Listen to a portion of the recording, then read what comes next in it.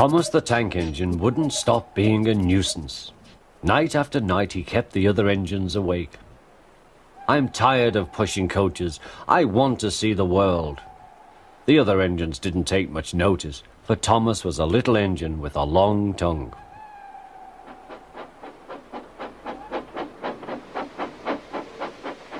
But one night, Edward came to the shed. He was a kind little engine and felt sorry for Thomas. "I've got some trucks to take home tomorrow. If you take them instead of me, I'll push coaches in the yard." "Thank you," said Thomas. "That will be nice." Next morning, Edward and Thomas asked their drivers, and when they said yes, Thomas ran off happily to find trucks.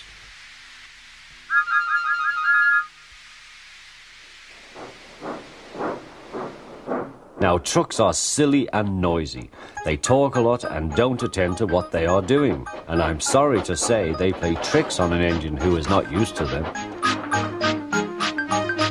Edward knew all about trucks. He warned Thomas to be careful, but Thomas was too excited to listen.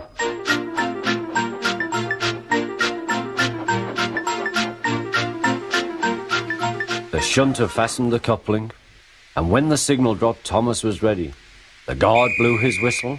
"Peep, peep," answered Thomas, and started off. But the trucks weren't ready.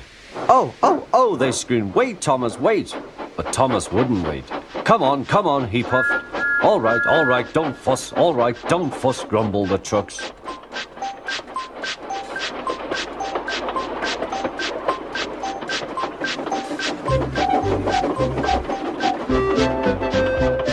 Thomas began going faster and faster.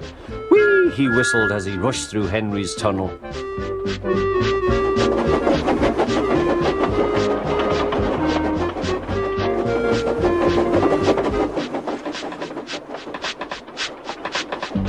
"Hurry, hurry," called Thomas. He was feeling very proud of himself, but the trucks grew crosser and crosser. At last, Thomas slowed down as he came to Gordon's Hill.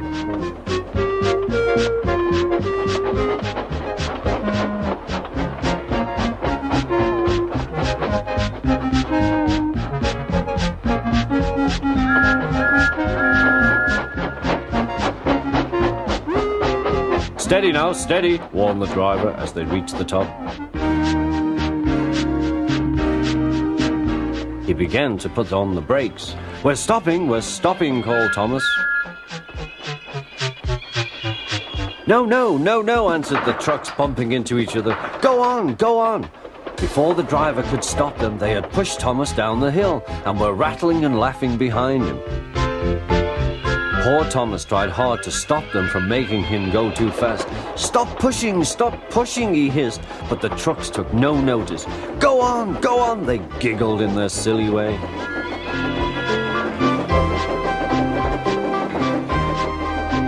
"There's the station. Oh dear, what shall I do?" he cried. They rattled straight through and swerved into the goods yard. Thomas shut his eyes. "I must stop." When he opened his eyes, he saw he had stopped just in front of the buffers. There watching him was the fat controller. "What are you doing here, Thomas?" he asked.